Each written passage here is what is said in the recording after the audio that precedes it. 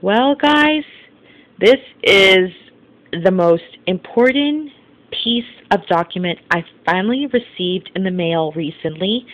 It is my certified nursing assistant license given to me by the state of California Department of Public Health. This is my ticket to finding a CNA job through a future employer. And yeah, it's like the size of your wallet, so this is like very important that I keep this in my wallet, which I am. um yeah, so happy to finally show this off.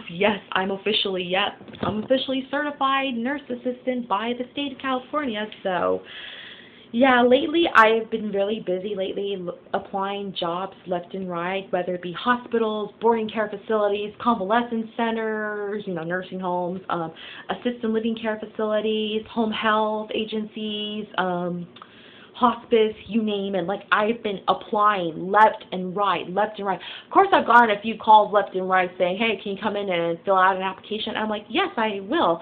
And so I would go over to the locations and I would fill out the applications and they'll say, okay, we'll give you a call. So I'm like, okay, great. So I've just been really busy. Like, lately, I just recently updated my resume, and I've been submitting my resumes online, like, left and right.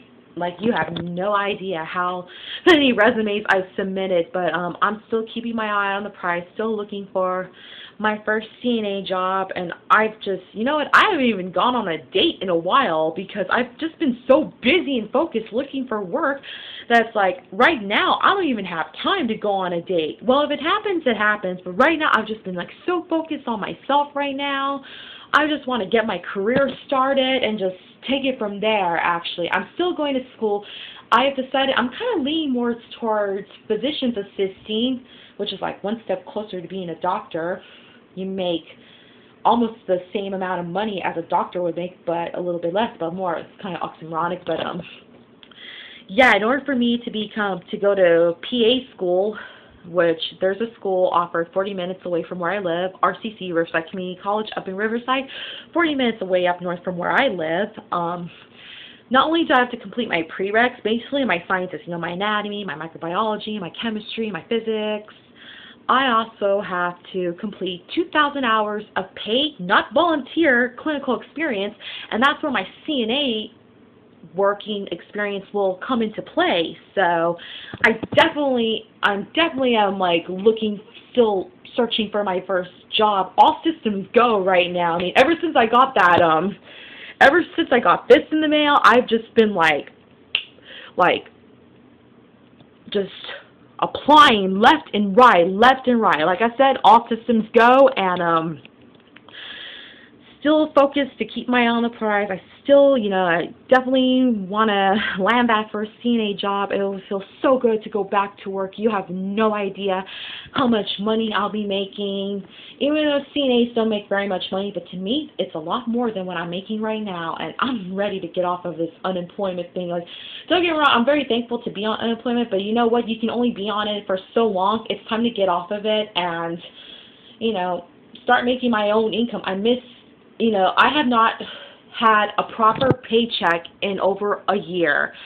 So it will feel good to just bring home my paychecks or get back on direct deposit, and it will be just a blessing to, have just being back at work and being busy. I won't be arguing as much with my parents. At least it'll feel great to wake up and always look forward to doing something for the day, like, I miss that feeling. So I'm just really focused and keeping my eye on the prize, and I think the only way I will get on medical insurance so I can get the medication I need to help, calm down my bipolar is if I work, depending on their policies, the company's policies, whether it be 3 months, 6 months, or a year I have to work, the best thing would be for me is to get on their insurance benefits, and that's probably the right thing that I'm going to have to do. So well, and in the meantime, what I can do is just like, I'm going to have to just try to control myself, which I'm trying to do, but I've just been on overdrive. So, I mean, I finally reached the point where I'm like, you know what, I'm not letting anybody, hurt me. I'm not having any negativity in my life. You know what, I don't have time for the drama, the bullshit. I don't have time for people bringing me down. I got too much shit going on for me.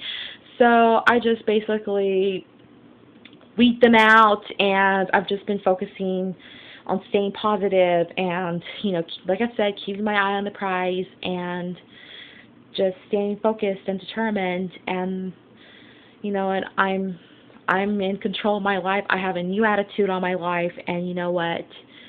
Nothing's going to stop in my way. Well, except for my bipolar, but of course I'm trying to control that. But anyways, I'm still human, and I want to contribute to society again and make a difference in people's lives. And I'll do whatever it takes to achieve that. Until next time, guys, I hope you guys stay tuned for the next YouTube episode I'll put out. And thank you for watching. Good night.